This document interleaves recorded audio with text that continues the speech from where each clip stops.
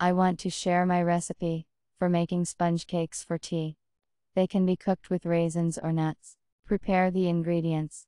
First, beat the eggs with sugar and vanilla into a fluffy mass. Then we introduce flour, starch and baking powder. Mix everything well.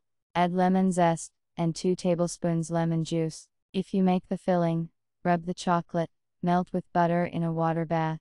We spread a little dough, then the chocolate mass. We close the donut to the brim. We send it to a preheated 180°C oven for 30 minutes. Ready-made sponge cupcakes can be decorated with icing and sprinkling with multicolored. Mix powdered sugar with lemon juice for the glaze. Bon appétit!